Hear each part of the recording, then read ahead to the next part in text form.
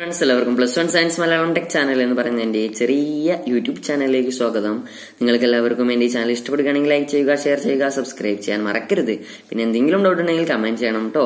പിന്നെ നമ്മൾ ഈ ചാപ്റ്റർ 2 ആണ് നമ്മൾ നോക്കുന്നത്. ബോട്ടണിയുടെ +2 ബോട്ടണിയുടെ ചാപ്റ്റർ 2 ആണ് നോക്കുന്നത്. അതിന്റെ പാർട്ട് 3 വീഡിയോ ആണ്. ഈ വീഡിയോയിലൂടെ നമുക്ക് ഈ പാഠമാണ് അവസാനിപ്പിക്കാമെന്നാണ് ഞാൻ കരുതുന്നത്.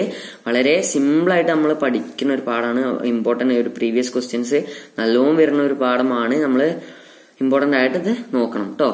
ഇനി നമ്മൾ നോക്കുന്നത് പൊള്ളൻ പിസ്റ്റൽ ഇന്ററാക്ഷൻ ആണ്. അതിന് മുന്നോടിയായിട്ട് നമ്മൾ കഴിഞ്ഞ ക്ലാസ്സിൽ എന്താണ് പഠിച്ചത്? ഡബിൾ ഫെർട്ടിലൈസേഷൻ ആണ്. ഡബിൾ ഫെർട്ടിലൈസേഷന്റെ എന്താണ് പ്രൊഡക്റ്റ് എന്തൊക്കെയാണെന്ന് ഒരു ക്വസ്റ്റ്യൻ കൂടി വരാറുണ്ട്. അത് ഞാൻ കഴിഞ്ഞ വീഡിയോയിൽ ചെയ്യാൻ ജസ്റ്റ് ഒന്ന് വിട്ടുപോയതാണ്. ജസ്റ്റ് ചെറിയൊരു കാര്യമാണ്. ഡബിൾ ഫെർട്ടിലൈസേഷന്റെ പ്രൊഡക്റ്റ് എന്ന് പറഞ്ഞാൽ എന്താ? ഇതാണ് പ്രൊഡക്റ്റ്. സൈഗോട്ട് 2n ആയിട്ടുള്ള സൈഗോട്ടും PEN പെൻ എന്ന് പറയുന്നത് 3n ആയിട്ടുള്ള ഇതുമാണ് നമ്മൾ പ്രൊഡക്റ്റ് ആയിട്ട് പറയുന്നത്. എന്തിന്റെ? Double ഫെർട്ടിലൈസേഷന്റെ product. ഓക്കെ, നമുക്ക് ഇന്നത്തെ വീഡിയോയിലേക്ക് കിടക്കാം. Pollen pistol interaction. എന്താണ് പൊള്ളൻ പിസ്റ്റൽ ഇന്ററാക്ഷൻ? അത് ഡിഫൈൻ ചെയ്യാനുള്ള ക്വസ്റ്റ്യൻ വളരെയധികം കണ്ടുവരാറുണ്ട്.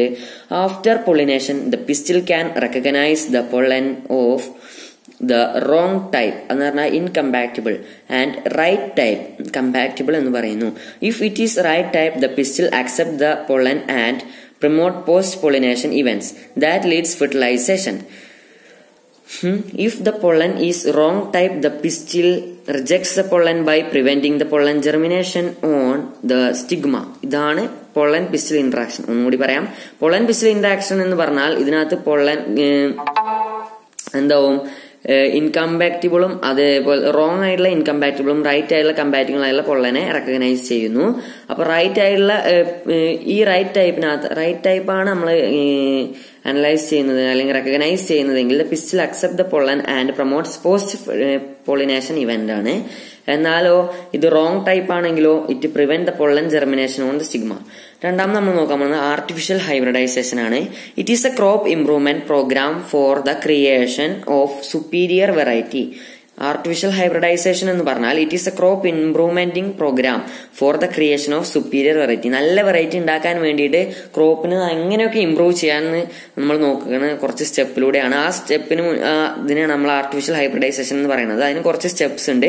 ഒരു 3 സ്റ്റെപ്സ് ആണ് അതിന് ഏറ്റവും ഇമ്പോർട്ടന്റ് ആയിട്ട് വരുന്നത്. വളരെ വളരെ വളരെ ഇമ്പോർട്ടന്റ് ആയ ഒരു ഭാഗമാണ്.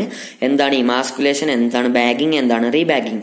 ഇമാസ്കുലേഷൻ എന്ന് പറഞ്ഞാൽ anther are removed by using forceps before maturity. Maturity വരുന്നതിന് മുന്നേ ആയിട്ട് ആന്തർ റിമൂവ്ഡ് ബൈ ഫോർസെപ്സ്. ഇതാണ് ഇമാസ്കുലേഷൻ.